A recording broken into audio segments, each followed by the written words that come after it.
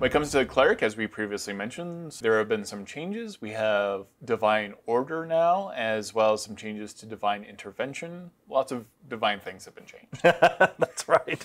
So the Cleric was received very well in our previous playtest, and so really here we're focused on this class on doing fine-tuning. And so there are a variety of things that have been fine-tuned, not only in the class, but also in the subclasses.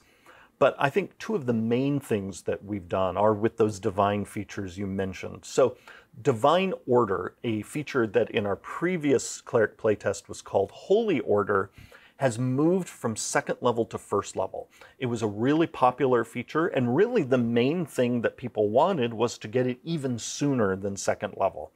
We've also, in the process of moving it to first level, we have essentially merged the previous Thaumaturge and Scholar options into a single option called Thaumaturge. So now in Divine Order, you decide whether to have the Protector option or the Thaumaturge option.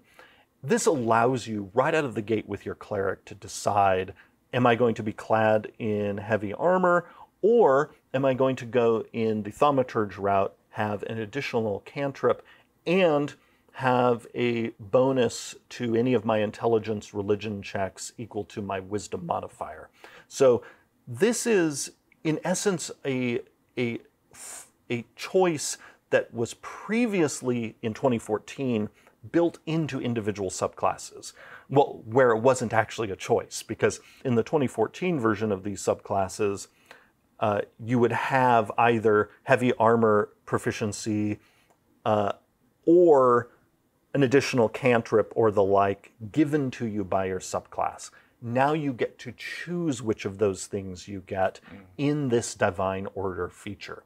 And so this is an example of us taking something that previously you had no control over, and we're now letting you decide.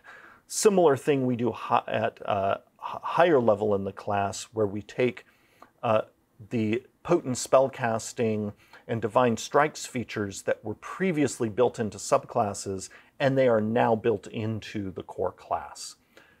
Now, divine intervention. The main playtest feedback we've gotten for a long time on divine intervention is for it to function in a way that is more reliable for the Cleric.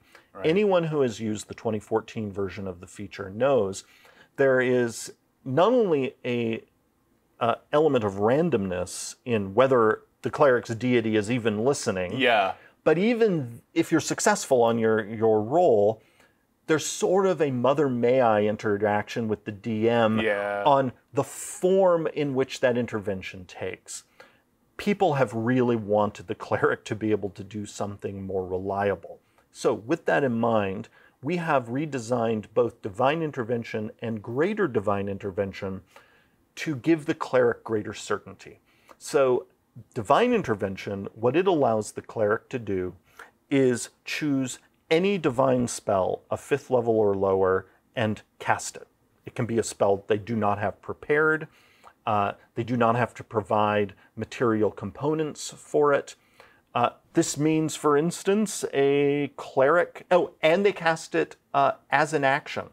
So this Divine Intervention could be, for instance, a Cleric casting Raise Dead, not needing a material component, and doing it in an action. So that is powerful Divine Intervention that we can give with no random roll and no sort of DM negotiation. You've ruined the diamond market in the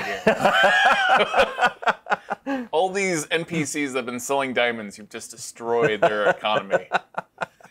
But again, you have to be a high-level Cleric to be able to do this.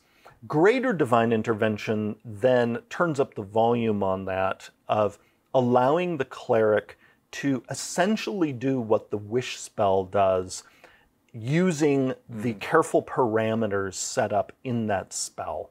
And we decided to use that spell as the framework for Greater Divine Intervention precisely because it already has built in a framework that D&D fans understand on like what's reasonable for this this, magical swinging for the fences to actually accomplish.